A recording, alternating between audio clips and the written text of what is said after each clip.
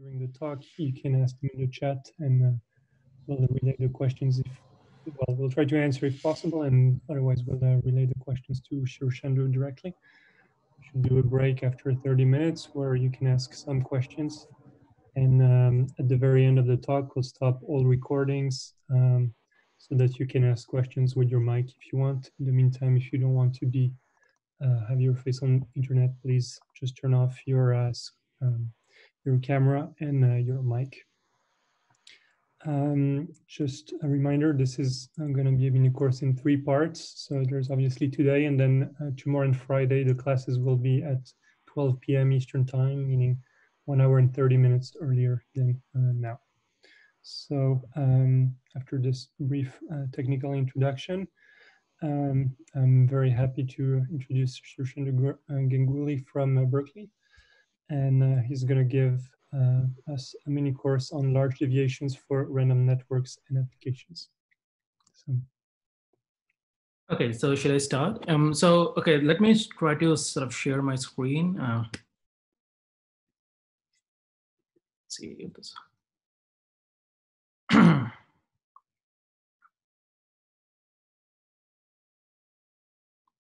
Okay, so this is visible, right? Okay. Sometimes Zoom might freeze, and so I might be writing and things might not be updating. So if you think that it's been too long without sort of seeing any change, you should point that to me, and then I should try to do something about it. It should be fine, but sometimes it does that. Okay. Yeah, so thanks a lot to the organizers for the invitation, and it's like a great sequence of topics throughout the summer. It's a great way to keep everybody sort of excited about something amidst all this sort of grim circumstances.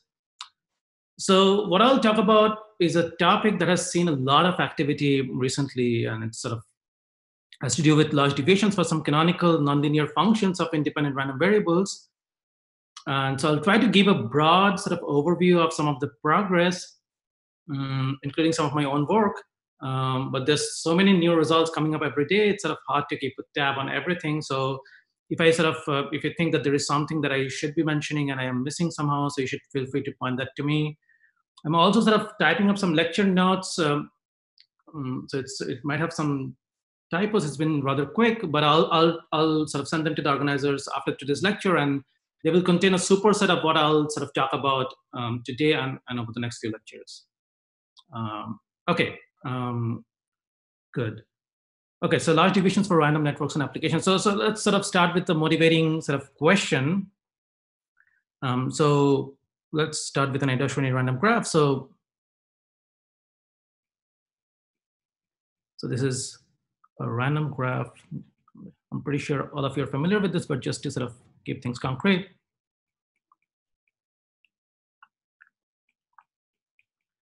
On n vertices, where every edge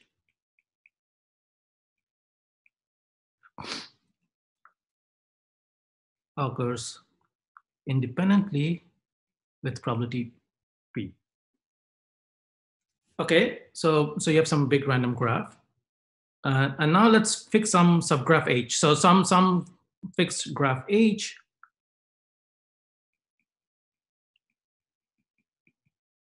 You can think of it as a triangle. So for the moment, just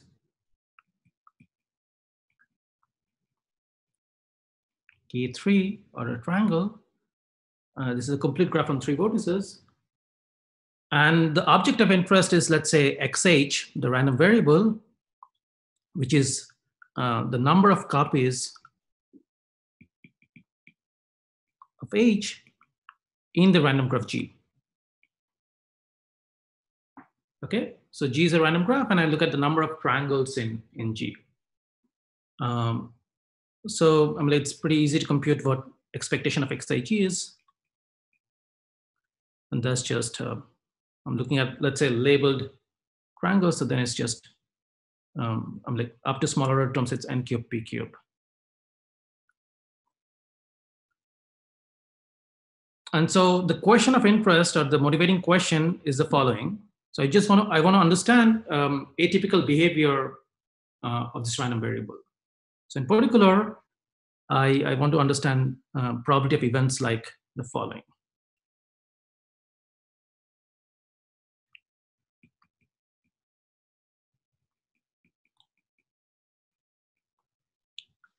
So delta is some positive, let's say fixed number.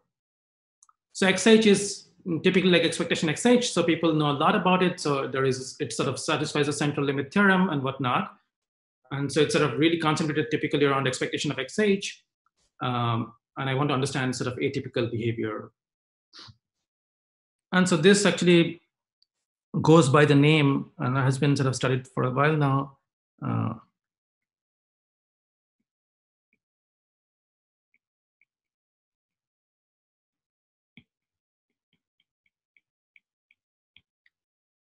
Coined by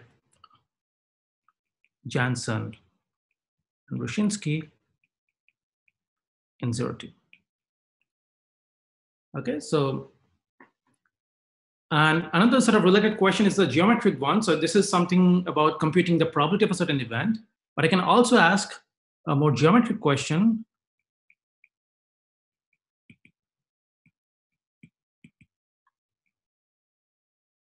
What does, I'm like, this is going to be slightly vague at this point. What does a random graph G look like given the event? Let's call this event for the moment as A, given the event A. Like, what is sort of a geometric manifestation of this conditioning on this event A? Do you sort of tend to see sort of more, so typically if you have a graph on size n with edge density P, roughly you will have n choose 2 times P many edges. But maybe if I tell you that the number of triangles is much larger than typical, maybe the number of edges actually become much larger, or there could be some other sort of geometric consequences of this conditioning. So these are roughly the two sort of guiding questions that will dictate whatever I'm going to be saying over the next few lectures. And so before sort of, okay, so an observation or just a fact, I'll be more precise soon, but like it's sort of not hard to see that XH is a polynomial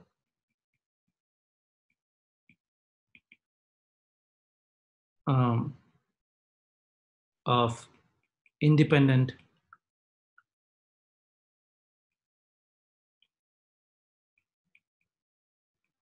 Bernoulli variables.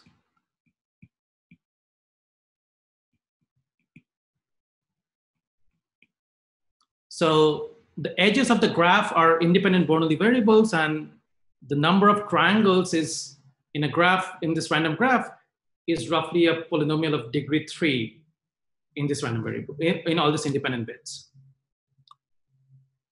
Okay, so any questions so far? Actually, let me just make sure that I am, the chat box is visible to me. Okay. Okay. Okay, so this is sort of the question, but let's see some sort of classical results about linear functions. So the hardness is that this is a polynomial, but let's just sort of recall some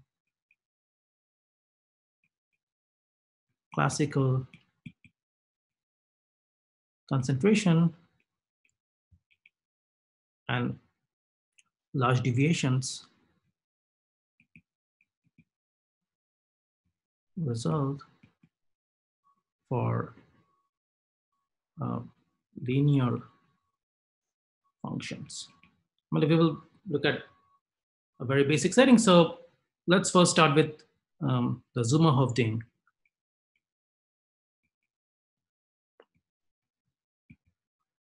inequality.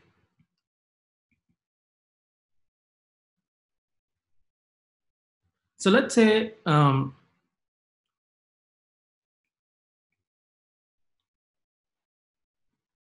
are independent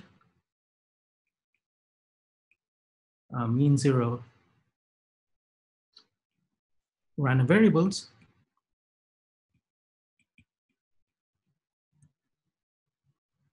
such that xi is less than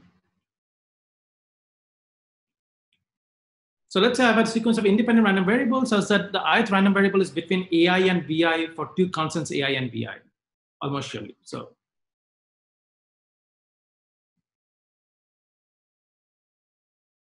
okay. So then I want to, let's say, find some concentration estimate for the sum. So Sn, let's say, is the sum of the xi's. And I want to understand, let's say, probability. So Sn of course, has mean 0. Let's say I want to understand probability Sn is bigger than t for some t. Okay, so this is a very classical thing, and everybody sort of is familiar with it. But let's just sort of just review how to maybe prove such a concentration result. And the method is sort of super classical, but sort of it turns out that even generalization of that will help us understand the random graph question that I started with. Okay, so the strategy is to use, I mean, there are many strategies, so you can use Chebyshev's inequality or whatever, but if you want something stronger, is to compute exponential moments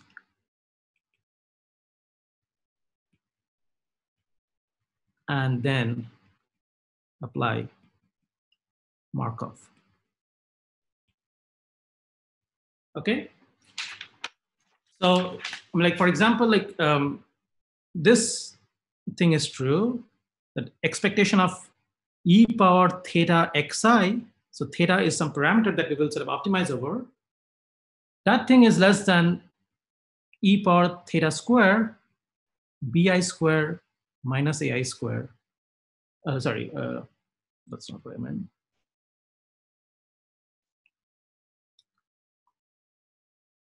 Maybe by n8. So if you have a random variable xi, which is mean zero and supported on between ai and bi, then you have this upper bound on the exponential moment. Okay. And so let's call this as maybe ci. So this tells you that expectation of e power theta Sn is less than or equal to e power theta square summation ci square by 8.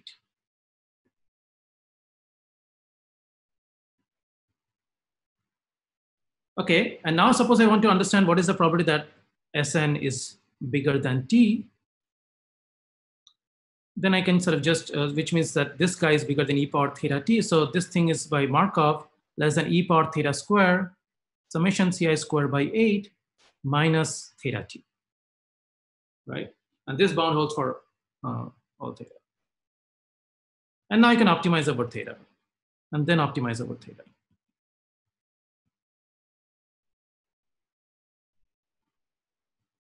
Right, so the general strategy is you compute exponential moments and then apply Markov in sort of an optimal way. Okay, so this gives you just concentration, but now let's look at some sort of large deviation. So again, so look at the special case where xi's are coin tosses.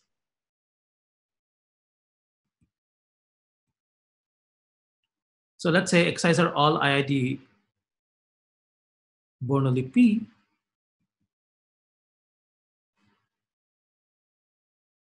And now let's say I want to understand the probability that Sn is bigger than n times q, where q is bigger than p.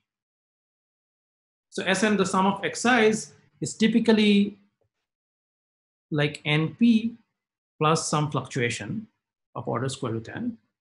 But now let's say I want to understand what is the probability that is super large. Okay, I can sort of do the same strategy. So let's say lambda theta is the log of this exponential moment generating function, log of the moment generating function. So in this case, it's going to be p times e power theta plus 1 minus p. Right. So if I look at just one bit, e power theta xi is literally this, and so I'm just taking the log of that. So if I follow the same strategy, the bound that I get is e power n lambda theta minus n times theta q. So this thing is less equal to this by the same strategy.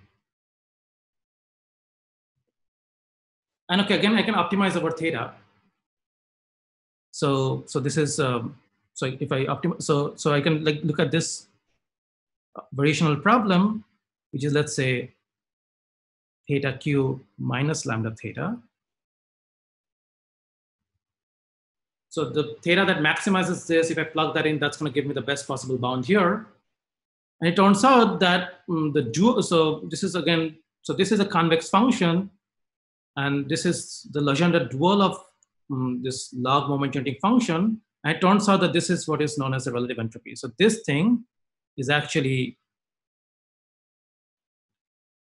the relative entropy of Bernoulli Q with respect to P, which is nothing but this.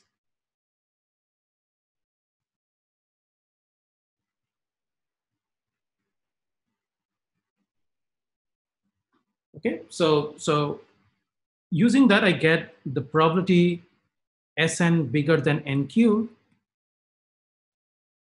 is less than e power minus n IP of Q,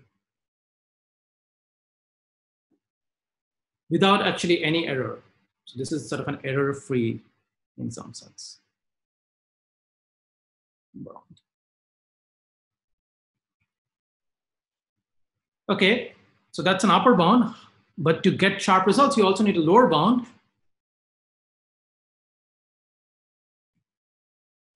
And so that's by a standard technique called tilting. So the strategy is to do a change of measure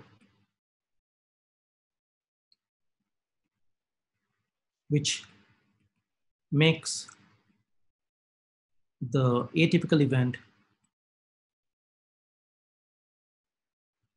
typical.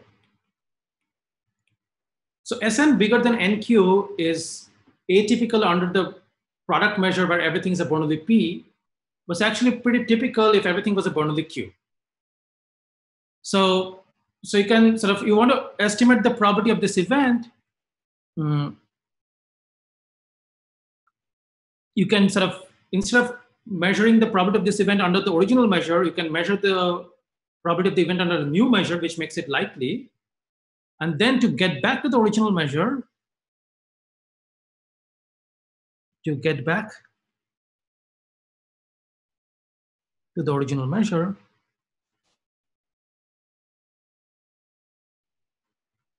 one has to estimate the Radon-Nikodym derivative between the two measures.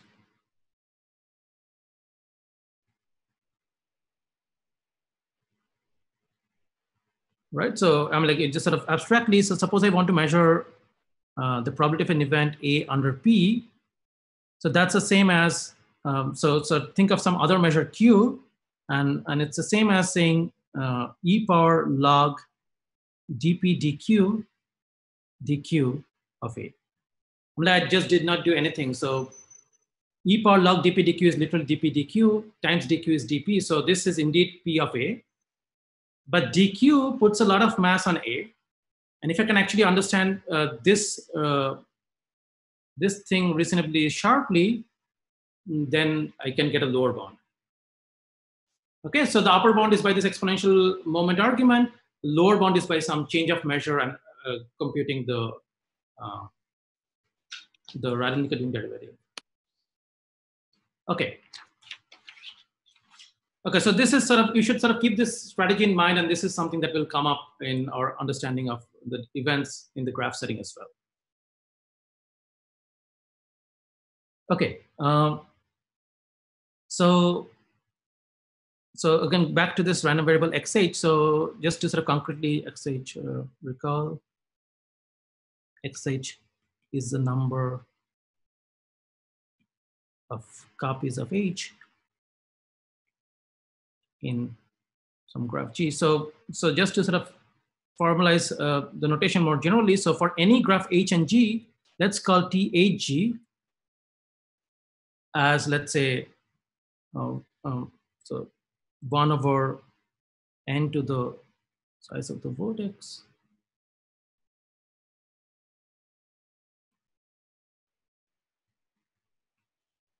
So I'll explain what this is.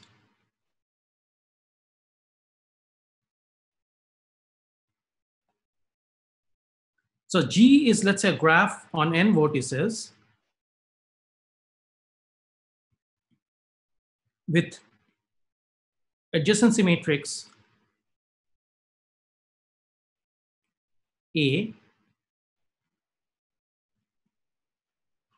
and H has, let's say, k vertices. So this is, so basically this is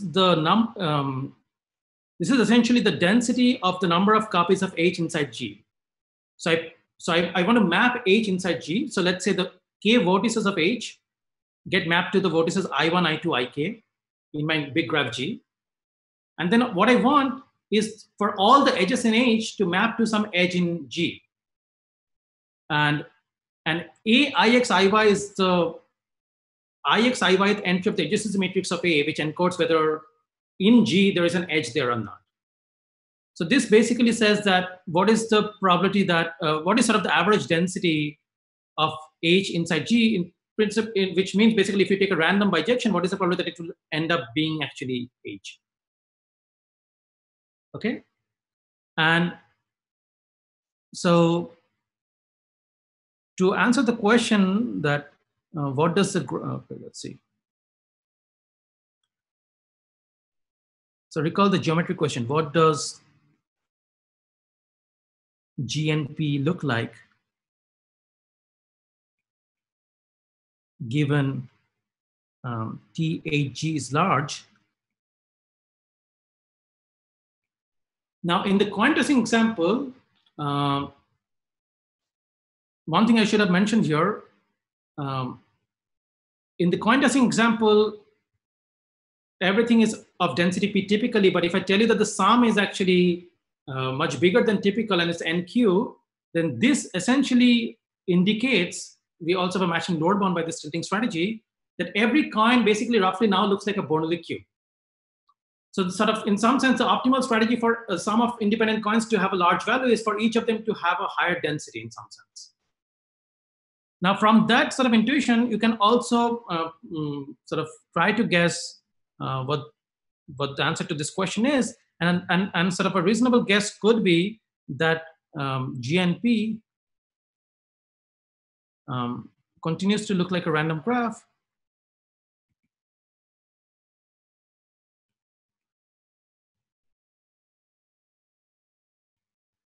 A Ashwini type graph, but with different densities. In principle, it can also happen that different edges occur with different probabilities. So it can look like an inhomogeneous random graph.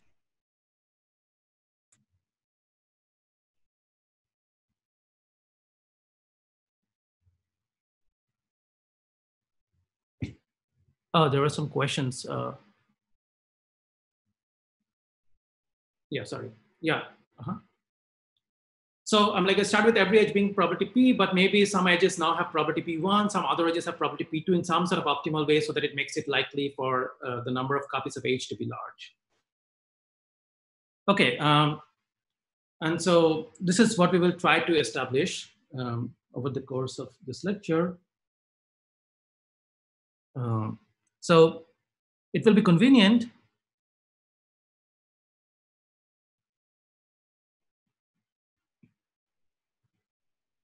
to, right? So when I'm saying that it looks like an Ashwini type graph or it looks like some graph, it's sort of, to make sense of this, one has to define some notion of distance on graphs. So this is what we will do next.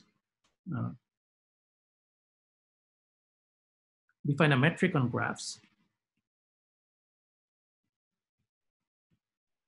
and embed them in the same space.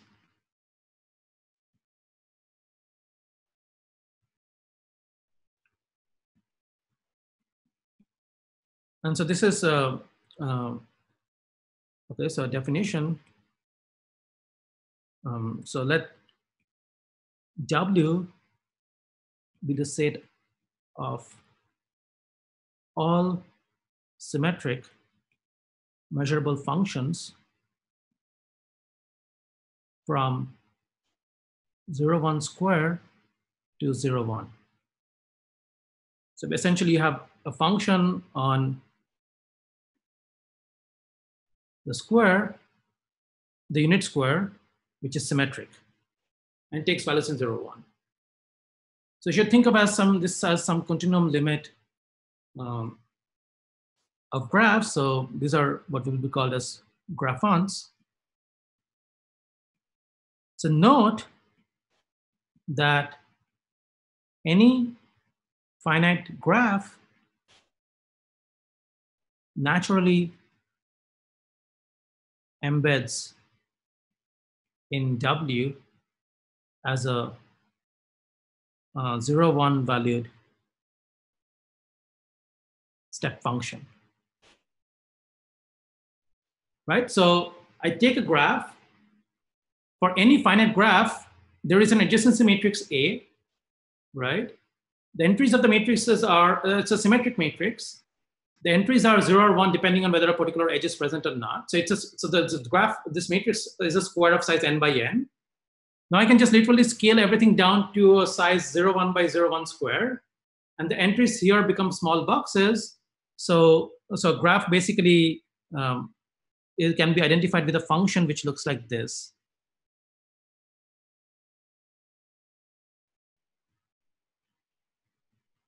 So these are 1 by n squares, and these are zeros or ones, depending on whether the adjacency matrix has a 0 or a 1, right? So every graph naturally embeds into this space. Any questions about this? Oh, can you give some?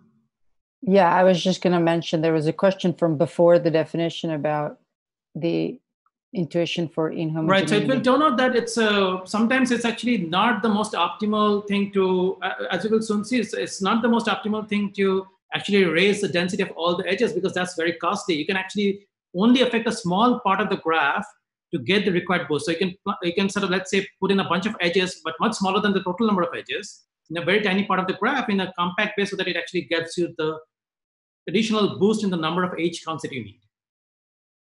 Does that roughly sort of answer your question? Like, it's not probabilistically always optimal to increase the number of edges because it's very costly. Like, there are more optimal ways to actually pack smaller number of edges in a compact form to get the additional boost. Okay. Right. So this is the space in which you will embed every graph. And now let's define the metric. So for f, g in W, so we'll define. So let's let's define this distance between f and g as the following. So you take supremum over all subsets ST. Sorry.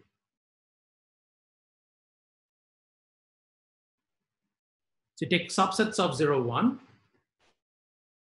And now you basically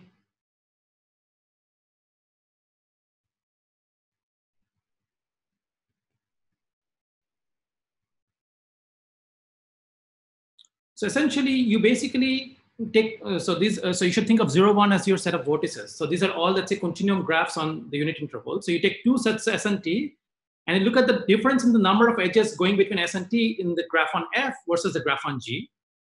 And you sort of maximize over all such choices of sets S and T. So basically, this is known as the cut distance. So essentially what it is doing is it's sort of, so two functions F and G are close in this distance if all the cuts are roughly preserved. So the cuts meaning you have two sets and there is a cut between them and you're looking at the number of edges going across them. And this is indeed measuring the difference in the number of edges going across the two sets. Is the definition clear? I guess it's hard to sort of make out, but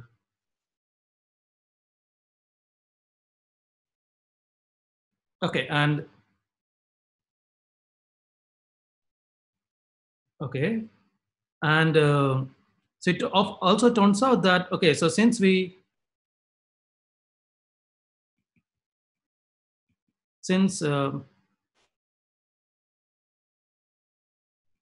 don't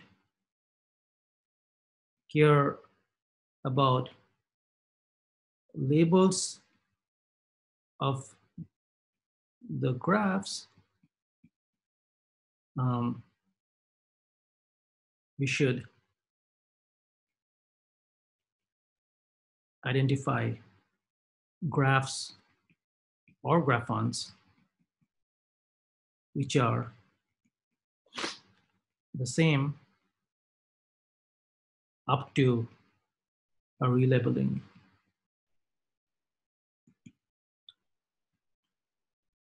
So what does that mean? So precisely it means that, let's say sigma is the measure preserving bijection between on 0, 1. And so then, so we say F and G are equivalent if there exists sigma such that the distance between F and G composed with sigma is 0. So I can so these are functions on 0, 1 square, but now I can relabel them and change their labels around. So I should think of two functions as the same if they're the same up to some relabeling. And so this is what actually quantifies that. So this is the quotient space. So we'll actually work with the quotient space. So we would work with the quotient space W tilde, where you identify this via this equivalence. Okay. Now, okay, so I want to answer the question of what is the probability of a certain subgraph count being large. I know how to answer this for coin tossing experiments. So I want to try to use that strategy to answer this question. So for example, let's look at a slightly easier question. So suppose I have a graph. I will identify the graph with a square. And let's say I divide it into block graphs, like blocks.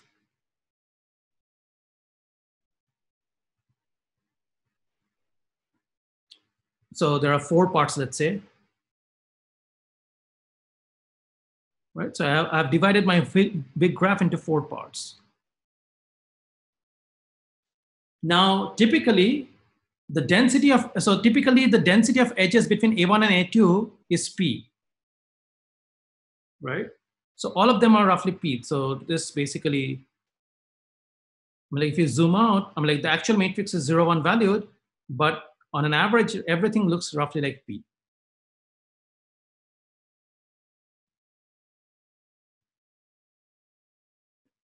Right, so on an average, everything looks like P. So it turns out that a graph, if you take a graph which is GNP, sample from GNP, that graph is actually pretty close to the constant function P.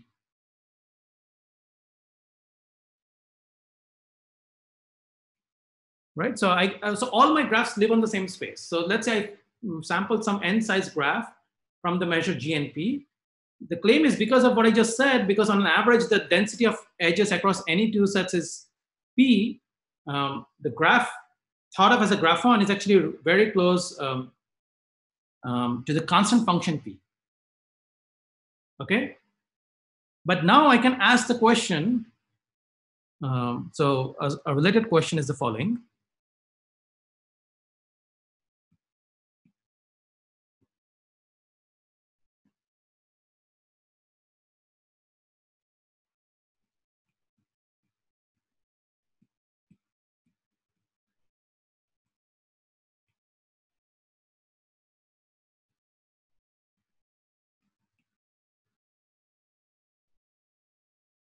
Oh, sorry. Let me just copy this.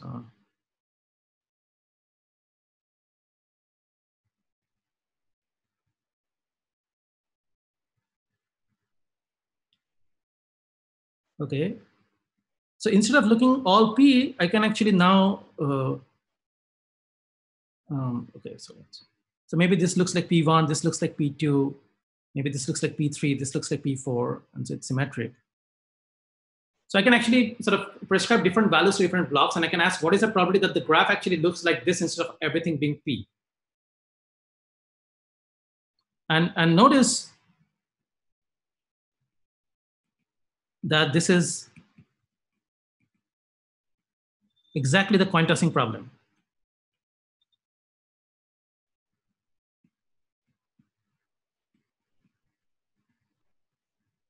Right? So my graph is made up of coin tosses, which are all Bernoulli P.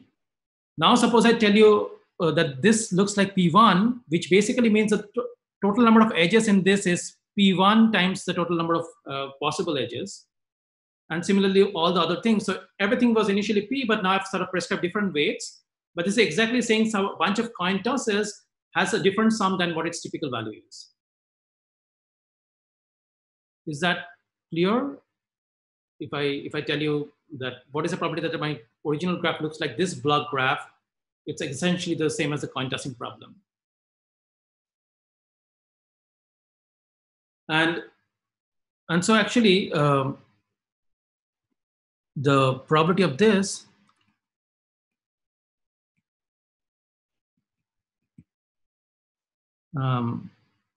using the same reasoning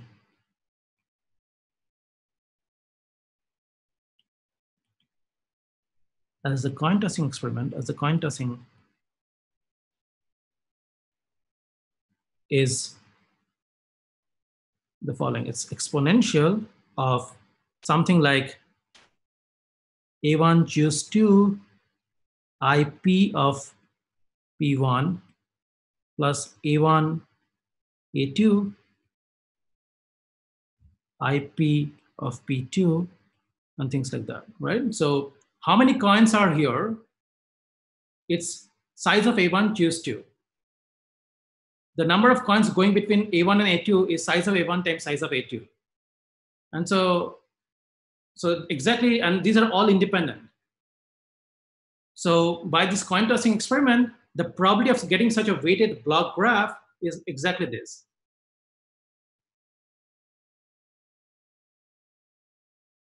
Okay.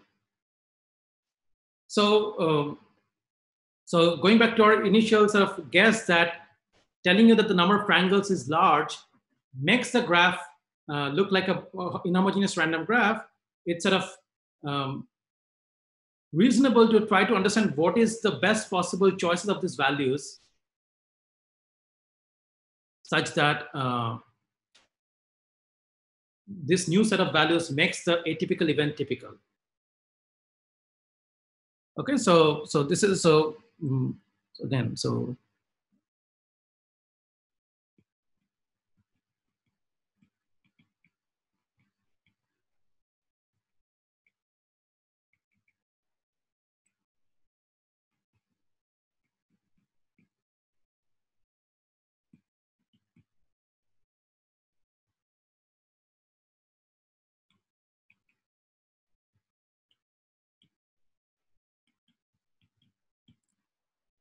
okay, so this is sort of the variational problem that I.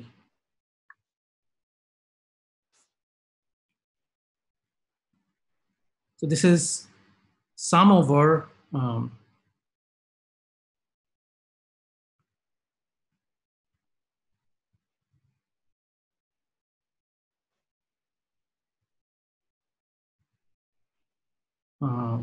so let's maybe.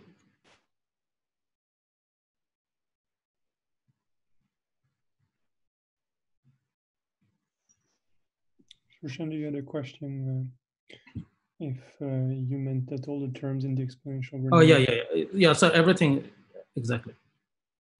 It's literally the coin tossing experiment, but repeated for every block. And their blocks are independent, so the properties sort of are multiplied, and each of them is exponential of the minus of the relative entropy. But okay, so I can choose, so I can try to choose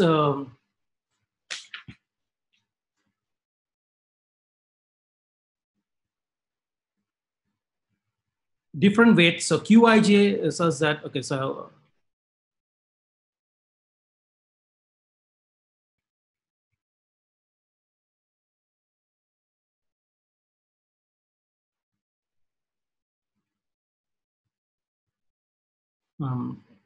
sorry, bad space.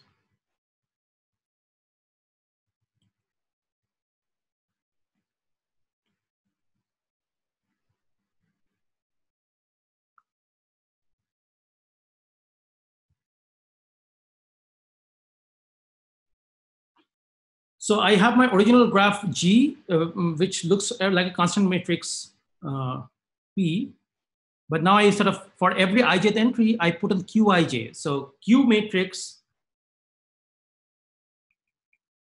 is the new weighted matrix, is a new weighted graph.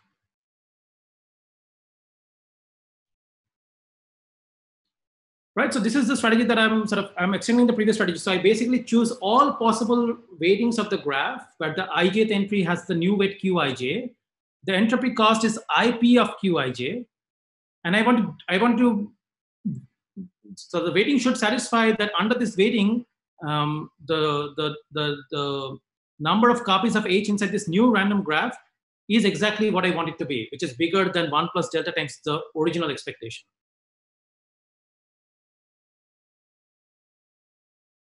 Okay, so this is, I'm like, by this strategy, this is the best that you can do.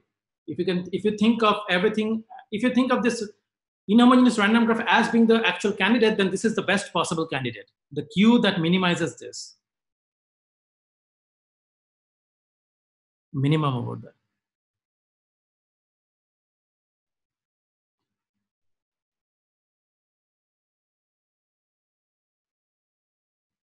Okay, because the probability is going to be exponential of minus of this. So smaller this is, the higher the probability is. So any questions about this? So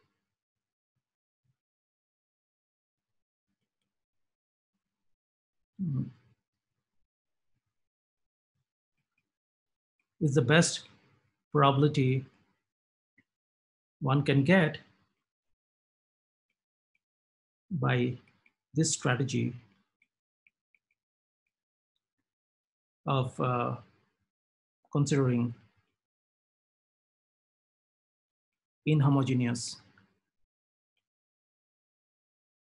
random graphs.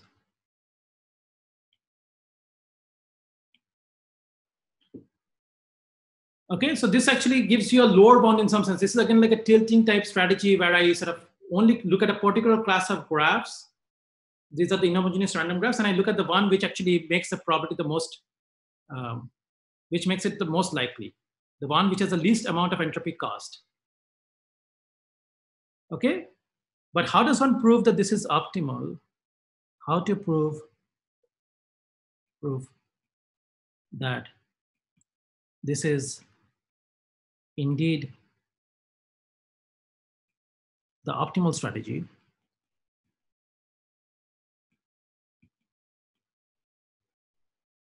And this is where, and so the key buzzword here is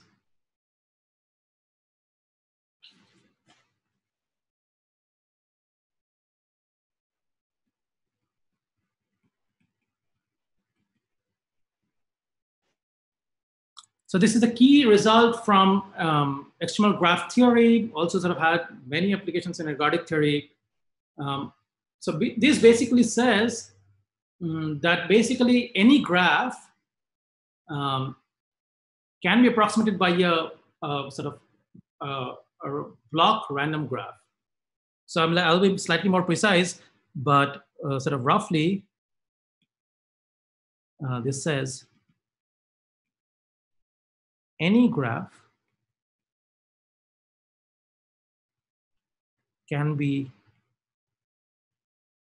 approximated by a block random graph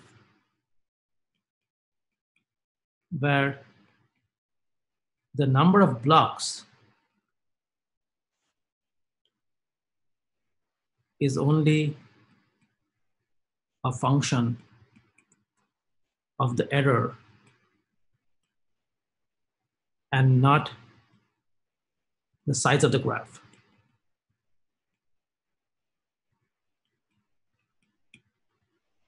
So think of every graph. So every graph lives in this graphon space, which is all of unit order. So suppose I take any graph and I want to sort of find, so this basically says that there is a block graph with the number of blocks, let's say only k, such that the distance in this cut norm that I defined, the distance between the graph that I started with, an arbitrary graph, and this block graph is going to be less than epsilon, where the number of blocks, which is k, is only a function of epsilon.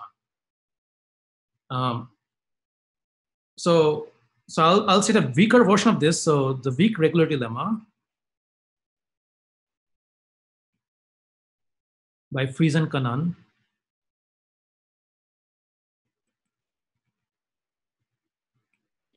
Sorry, Shirshendu, there was a question before. Someone was wondering why do we hope that the correct tilting measure should have independent Yeah, errors? this is exactly why, because it says basically that every graph looks like a block independent graph. So previously the strategy was to sort of just make a guess and then sort of that will give you a lower bound of the probability. That's one of the possible candidates for the new measure. But the regularity lemma tells you that it is actually will be optimal because actually any graph looks like an inhomogeneous random graph with the number of blocks, which is only a function of the error. Does that roughly answer the question? So let me sort of continue with this, and it might be sort of slightly more clear once I sort of state this. So essentially, it basically says the following. So given any graph,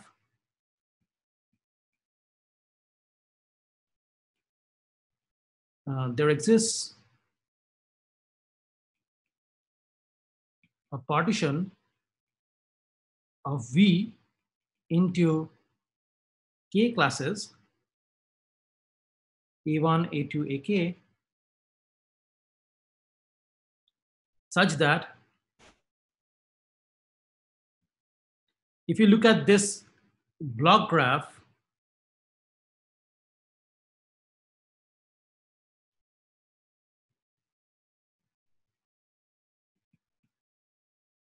where rho ij, so where for the ijth entry of this block graph is, let's say, rho ij. So rho ij is actually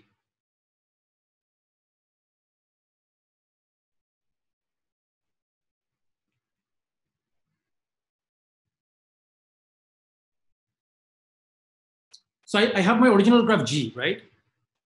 It says basically you can partition the full vertex set V into K classes A1 through AK, so that if you now look at the block graph where it has K blocks on each side, where the ijth block has entry rho ij.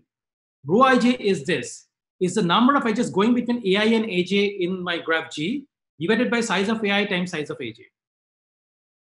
This essentially means what the edge density is in my graph G across AI and AJ.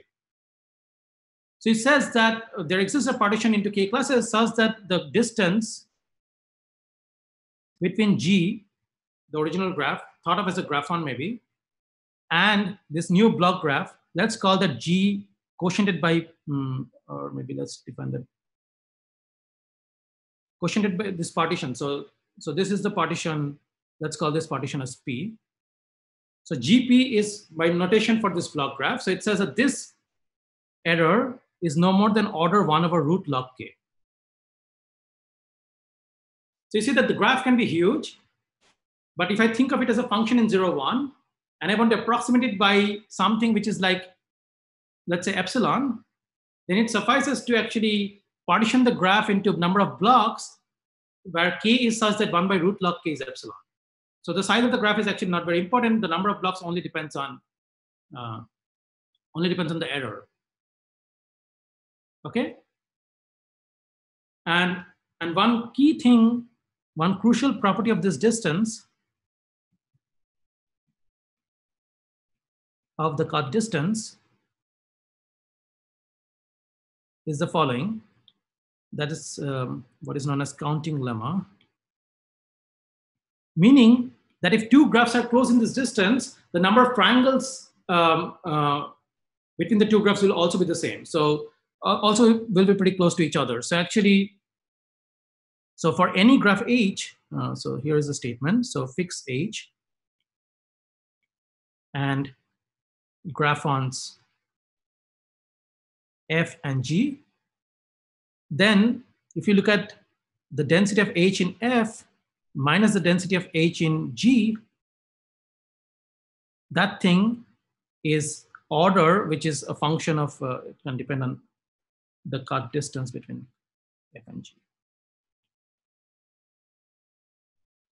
So it says that if I'm interested in the number of triangles, let's say in my graph G or a function F, and there is another graphon G which is pretty close to my function F in the cut distance, then the number of triangles in the two graphons are also very close to each other.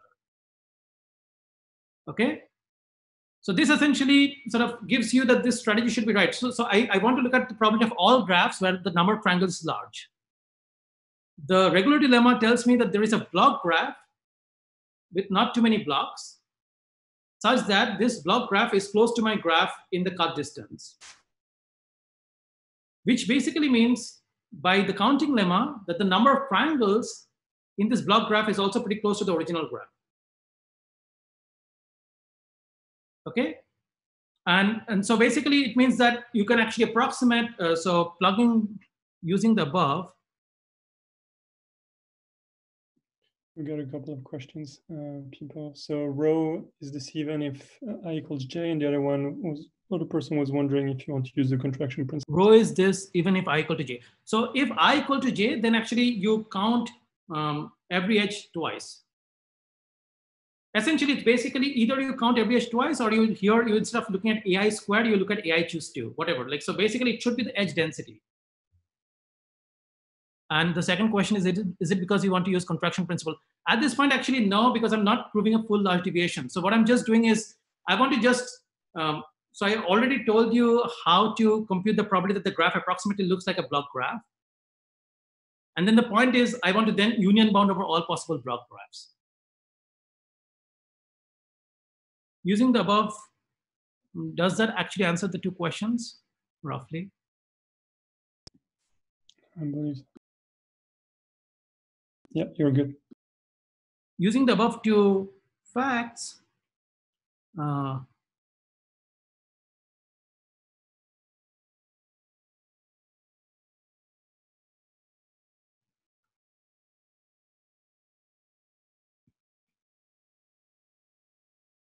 can compute the probability that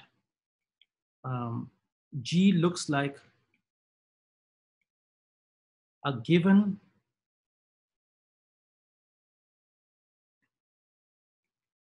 block graph, and then union bound over all possible choices of block graphs. Right? So the regularity lemma tells me that it looks like some block graph. Neither do I know exactly what the parts are, nor do I know what exactly the edge densities are. So what I can do is I can actually, because the number of parts is not too large and the edge densities are all between 0 and 1, I can union bound over all possible choices of block graphs, meaning basically consider all possible partitions of V into K blocks and all possible edge densities rho ij up to an epsilon error. So of course there are infinitely many values of rho ij between 0 and 1, but up to an epsilon error.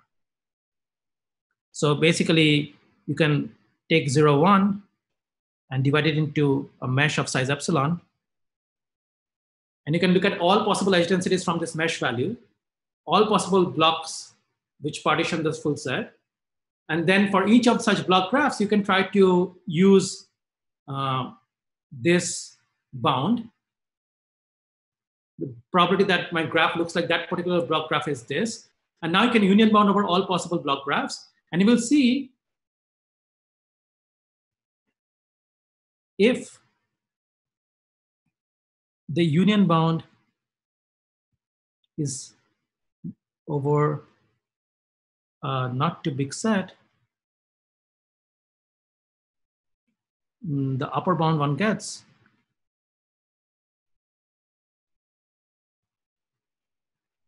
is again e power minus whatever I wrote plus smaller order term. Because remember, this was the probability of any particular block graph. And phi h n p delta was the best possible such block graph. So all these probabilities are at most e power minus this. Now, if the union bound is of a smaller order term, then this will be still dominating the entire union bound even after union bounding over all possible blocks and edge densities. And so this is the claim here. So the point is, this fails if P is going to 0 with n faster than a polylog. Oh, sorry.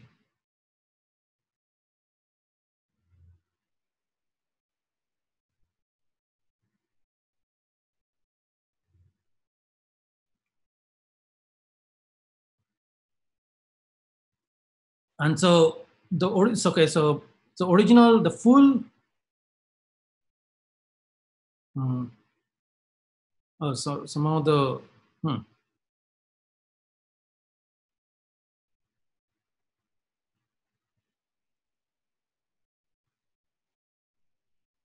full LDP on graphons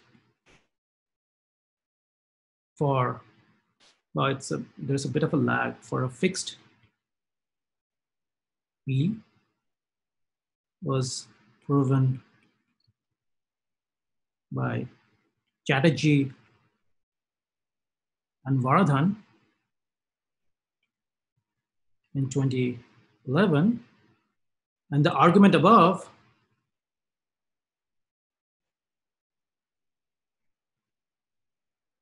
which is more combinatorial, similar but more combinatorial,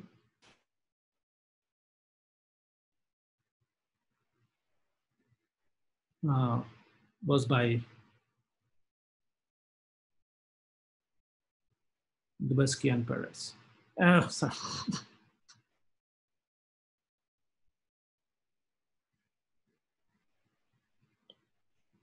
I think in 2015 maybe.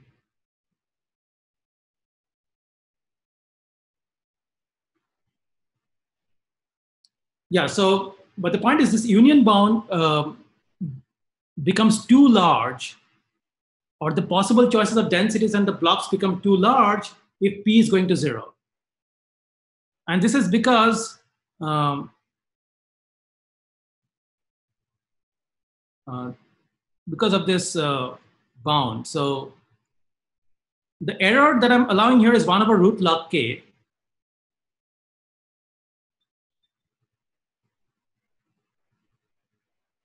Yeah, somehow my iPad is hanging a little bit. Yeah, so the error that I'm allowing is 1 over root log k.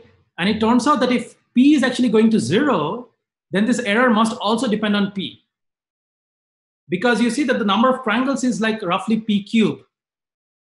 And so because the error has to then depend on P, then K will become so large that the union bound will actually fail. So this strategy actually sort of is ideal for P constant, but it can be pushed to P going to 0 with only logarithmically fast rate. And it sort of completely fails when P is going to 0 as a polynomial in N. And so this is what actually we will sort of talk about tomorrow and the day after. But I'll also sort of start tomorrow's lecture with some discussion on what this quantity looks like.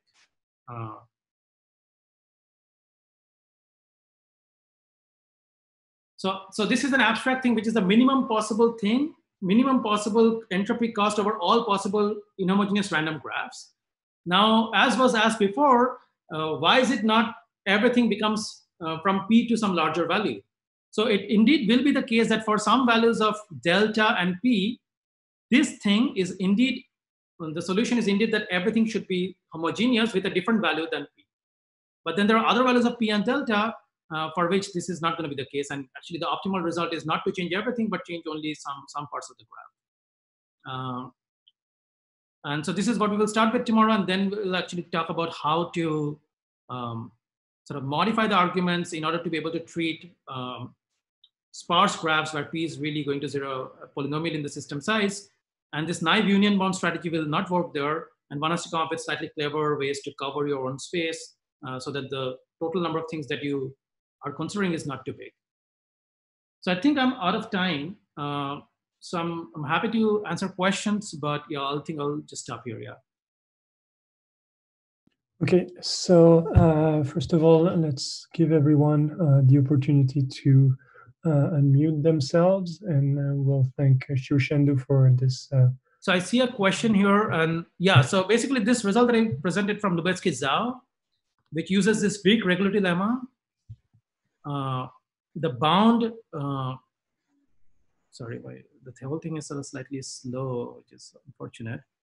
Yeah, so this bound here actually allows you to take P to be faster than, let's say, 1/log into the 1/6 or some sort of polylog. Yeah, so this approach, which is pretty similar to Chatterjee and Varadhan, actually allows you to take P going to 0, but only very